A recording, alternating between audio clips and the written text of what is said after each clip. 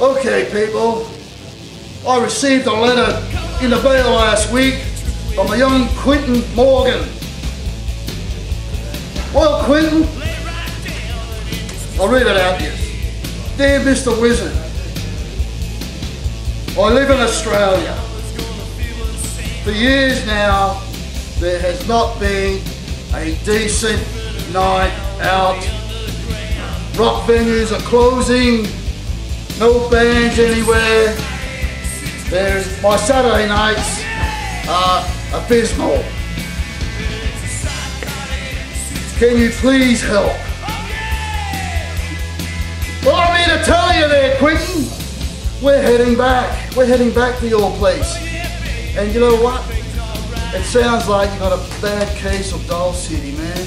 That evil, rotten, stinking corpse has reared its ugly head again.